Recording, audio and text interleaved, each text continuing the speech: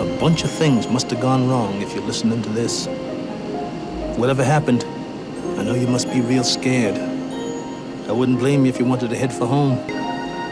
Right now, you're probably filled with all the doubts in the world. But I'm going to tell you something, Doug, baby. God doesn't give people things he doesn't want them to use. And he gave you the touch. It's a power you have inside of you. Down there where you keep your guts, boy. And it's all you need to blast your way in and get back what they took from you. You fly your heart out, you can give them one. It's up to you. Don't bother putting on this tape if you're turning back. Good. You decided, didn't you? All right.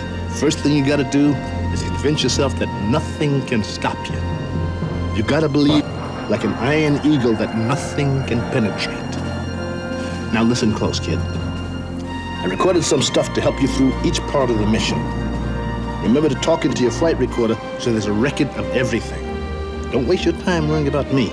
You start thinking that way, and you'll mess up. Just pretend I'm in that cockpit with you, and we're still going in to knock the shit out of me.